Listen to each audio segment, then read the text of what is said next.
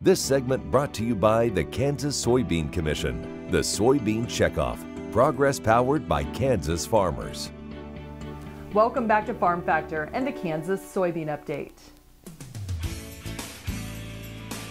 This is the Kansas Soybean Update. It's brought to you by the Kansas Soybean Commission. The Soybean Checkoff, progress powered by Kansas farmers. Allison Railsback from Osage City joins us. She will be a senior at Fort Hays State University and also served as one of the summer interns with Kansas Soybeans. And Allison, I'm sure it was a busy summer for you guys serving in the internship. Yes, it's been a great summer working with some great individuals, doing a lot of different things for the agriculture industry. What were some of the main responsibilities you had? So we first started off heavy with the Kansas Agriculture and Economic and Statistical Report that we gave to the Kansas legislators in D.C. It was a really great opportunity to see what agriculture has on the impact of Kansas, as well as the economic contribution it gives to us. Not only from your perspective as a college student, but seeing some of those numbers, I'm sure, kind of magnified the importance of what we do in Kansas agriculture. Oh, definitely. I think it was a really great opportunity because you might not understand how much impact it has, especially if you're from a small community, or you might just not see how big agriculture is on those scale. What other things did you do during the summer internship? We had the opportunity to go down to Tulsa for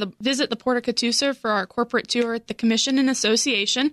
So that was really a great opportunity to see how Kansas soybeans actually go down to Oklahoma and go on barges and ship out to different areas across the world. We also had the opportunity to attend Camp Biodiesel, which was a really fun opportunity to visit with some different individuals in the biodiesel industry. You see the importance for that, and it helps you as far as conveying a message if anyone has any questions about that or anything once you probably engage in conversations with them. Oh, yes. I never really understood what biodiesel was built for, so knowing what it is now was a really great opportunity to see what contribution it has and what impact it might have in the future. For you and also your fellow intern, Natalie Harris, if there's a message out there, if people might have an interest in this internship, what would be that message you would tell them to apply for this internship? I would say go for it. It's been a really great summer. You meet a lot of different people, from consumers to producers, as well as people that are making a difference in the agriculture industry. So just go out there and try it and just take a chance. It's amazing being the voice for the industry, how much of an effect that has, too. Yes, for sure.